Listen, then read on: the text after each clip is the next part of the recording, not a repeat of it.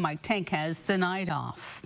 The community honors a local couple. This past Saturday, Kenny and Devonna Ming of Sullivan County passed away as a result of a motorcycle accident. In their honor, dozens of bikers, first responders, and members of the community gathered tonight as their remains were taken to a funeral home. To remember the couple, a large Garrison flag flown above US 41 in Farmersburg. Now, Garrison flag is the largest size national flag used, and it's often flown on special occasions. Kenny was a longtime EMT and a volunteer firefighter. Brian Ketterer says that they've been friends since 1998. As the saying goes, Kenny and I stomped a lot of the same mud back in the day. I worked with him at Knox County EMS back in the day, at Sullivan County Ambulance, at Sullivan City Fire. We fought fires together.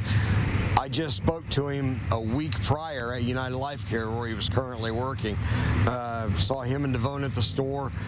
We chatted a lot. It's still a little unreal at this point.